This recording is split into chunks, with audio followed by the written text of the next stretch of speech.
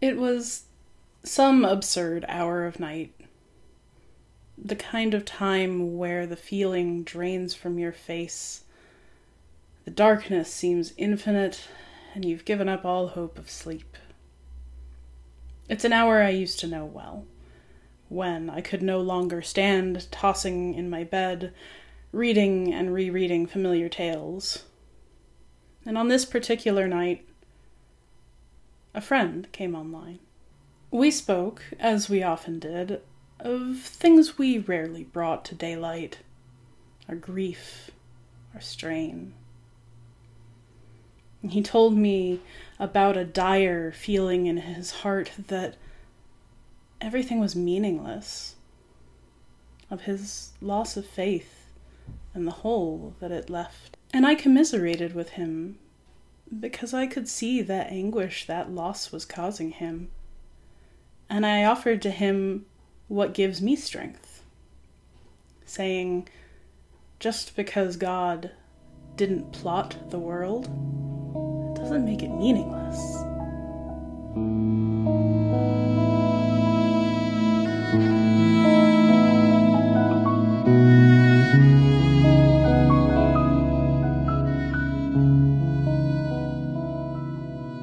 Hello and welcome. I'm Zylla, and this is my Athenaeum. Today we'll be doing something a little different. This is my entry into a video series called One Scene for Hope, started by friend of the channel Sara over at the Fat Culture Critic. Videos in this series focus in on one particular scene from media that talks to us about the nature of hope. Hope in its positive, inspirational aspect. Hello friends, and welcome to my very first Praxis Town project. No, don't go away, this is not a sponsored deal. Trust me, I'm not cool enough for that, even if I would take it. Praxis Town is a group of like-minded creators who are trying to help get our communities involved in the world. So every month from here on out, I'm going to bring to you one small thing that you can do to help make the world a better place. This month's Praxis Town project is for each one of you, and me too, to go out and learn who our local government representative is. Do you know who yours is and what they stand for? Did you vote in your local election? Did you know enough to? I know a lot of folks don't, because it's so overwhelming to keep track. But I want every single one of you who watches this to take 5 minutes and just look up who runs your local government and what they're up to. Understand your local government. Because odds are, wherever you are, the people running government, the people in positions of power over your town, or your neighborhood, or your local PTA, are just folks like you. And that is something we should all be thinking about. So, if you're so inclined, join me as we learn a little bit more about not our world on a broad spectrum, but our local communities, here, there, wherever you are. Keep learning. Let's start with the nihilism bagel.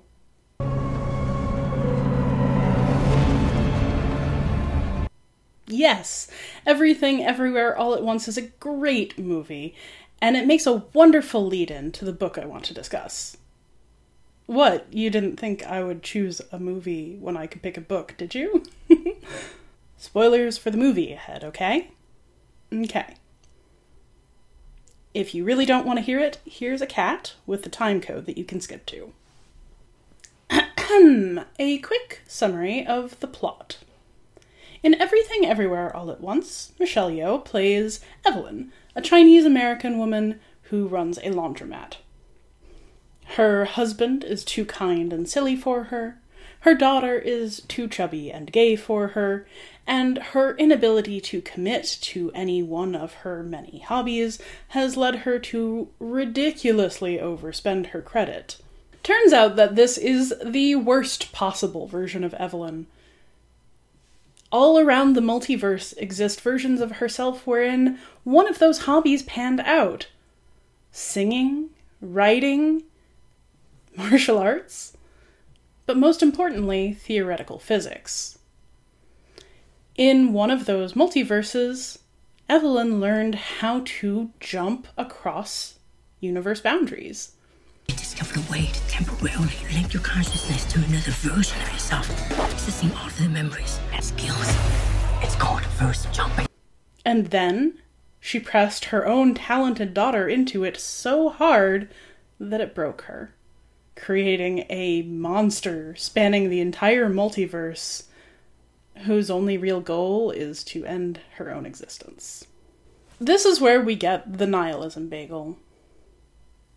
Evelyn's daughter, whose name is Joy, decides it would be funny to make a bagel with everything. A little sesame, some onion, all her hopes and dreams, everything.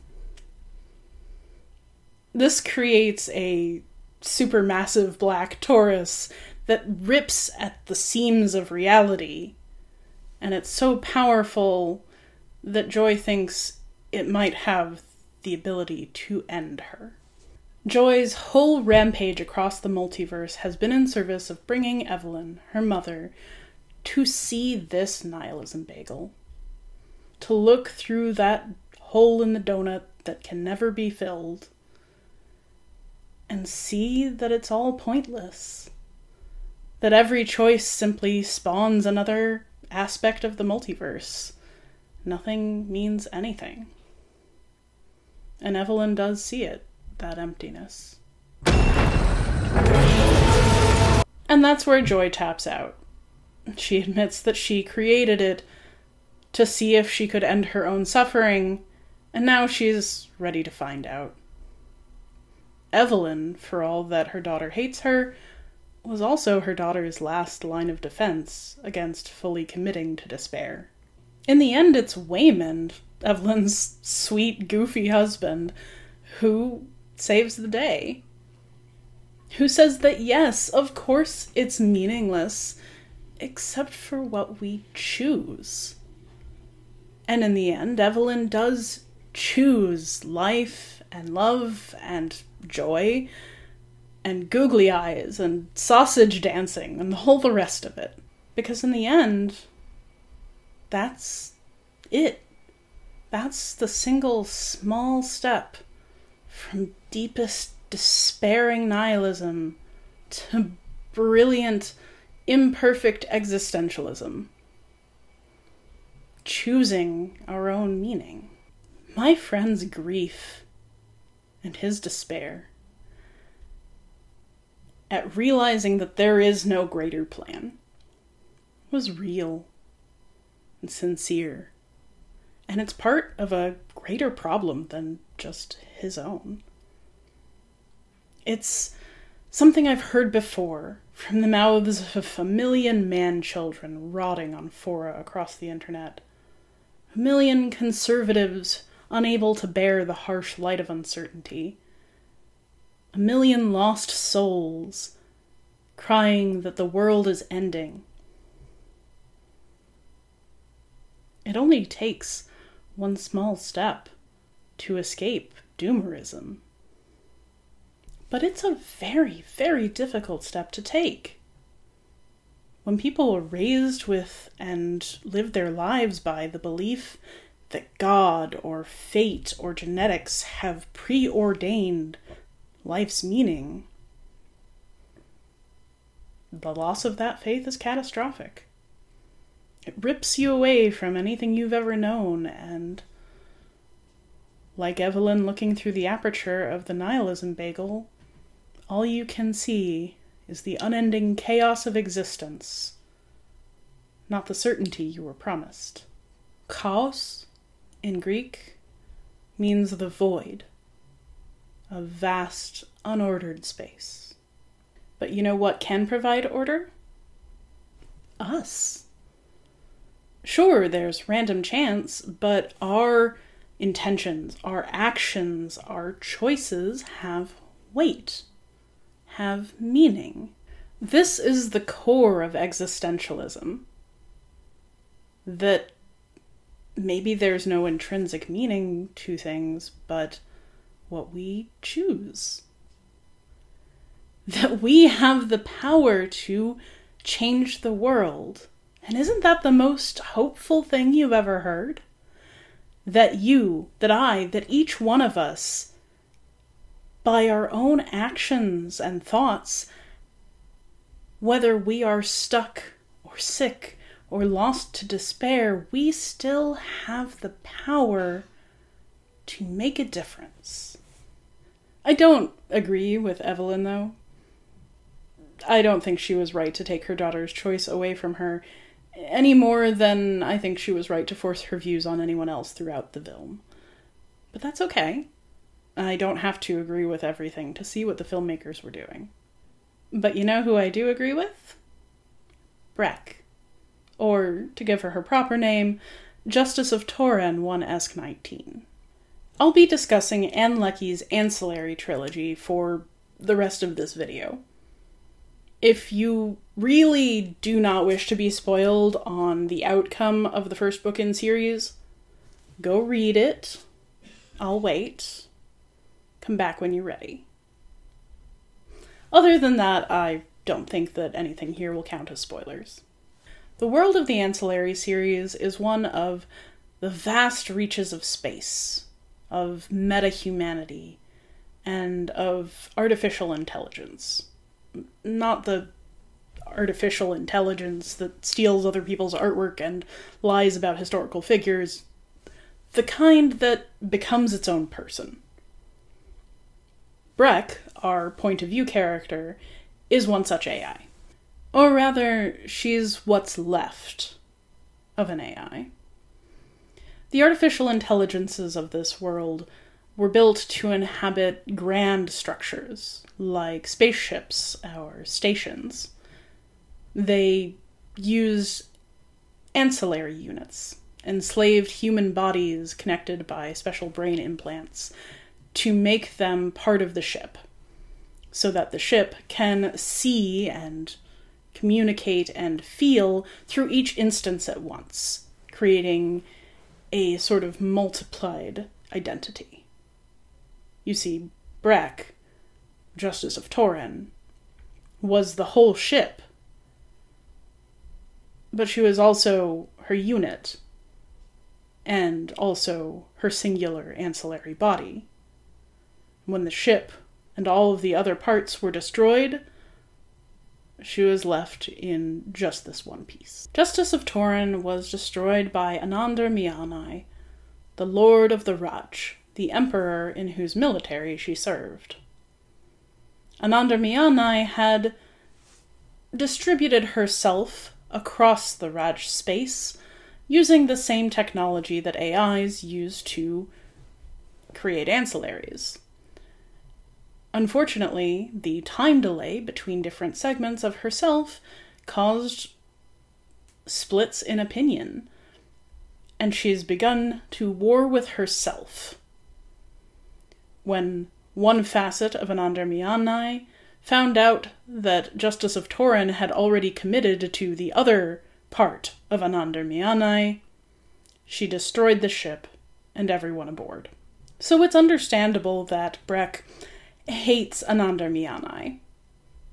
After she learns to exist in her single human body, she sets off to attempt to assassinate as many Anandr Mianais as she can kill across Imperial space.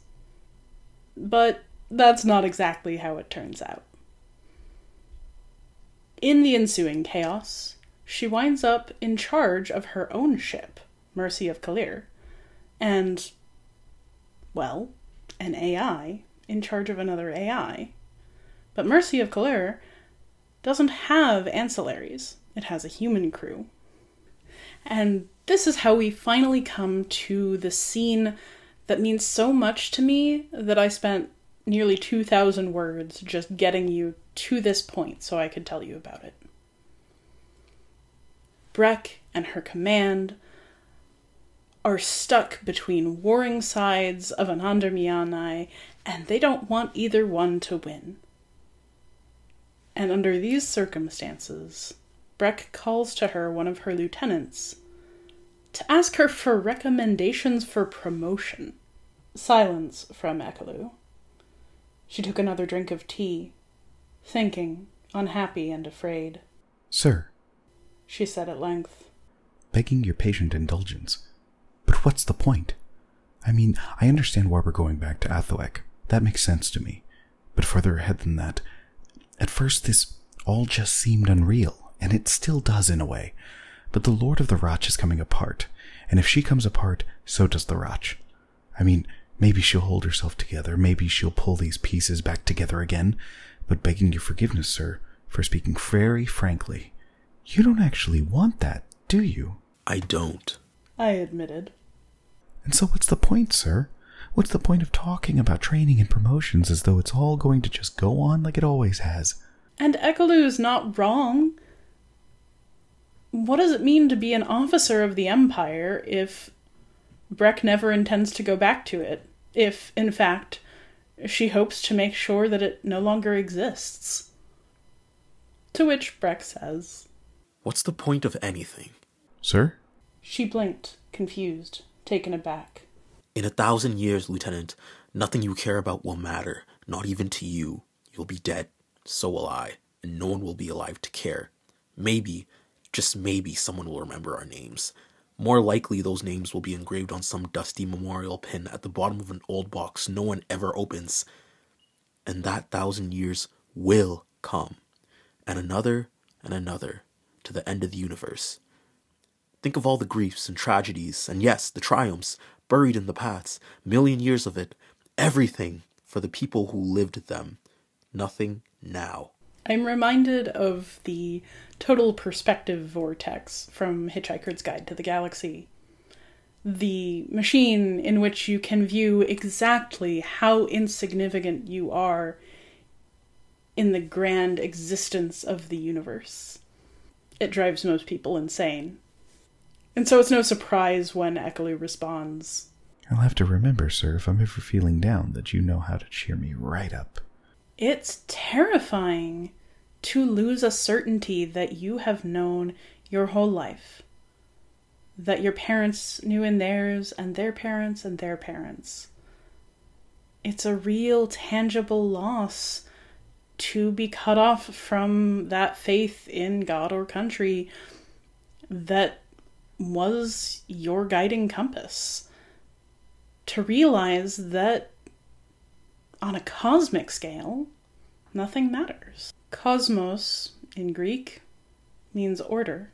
And like my friend, like Joy, Ekalu has fallen into the despair of nihilism, because the higher authority on which she depended is no longer ordering her world. There is no one true way, no right answer above all others. And so, Breck says, "The point is, there is no point. Choose your own." And this is it. This is hope. There is no right answer. There is no higher authority. There is only us and what we choose and what you choose to do with it. And it doesn't have to be this grand plan. It can be as simple, as meaningful, and as true as staying alive in the face of those who would see you dead. And make no mistake, there are those who want me dead.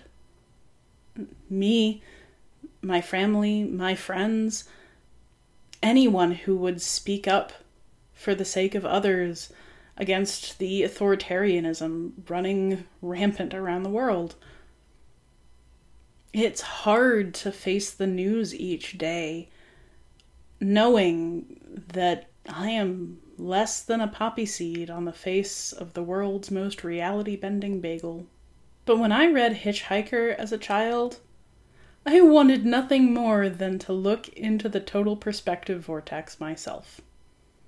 To see myself as a tiny speck, part of this massive whole. I was never afraid. I turned my back on God as a concept when I was 4. On religion as a whole when I was in high school. And I never looked back. I never wanted someone else out there ordering the chaos for me. I don't want to be a pawn in somebody else's game. I want to make my own point. I want to choose my way through the world based on the effect that my choices have, not the intangible orders of a tyrant I will never know. This is my one scene for hope, because I, like Breck, know that someday I too will die and be forgotten. What I do matters here and now, not on some grand, inconceivable scoreboard. I choose to help, to support and protect. I choose to teach.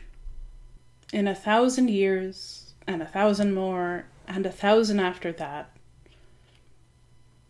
my name will be lost, as will yours, except perhaps as some contextless scrap of data from an era long gone. But that's not what matters. What matters is that I make the world a better place for myself and those around me.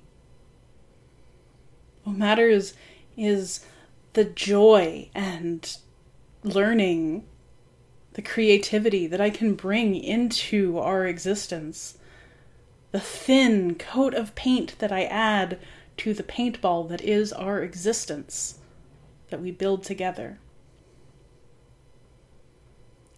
If there is one life I have made better, one mind I have helped to shape that goes on to bring around a better future, that is my legacy.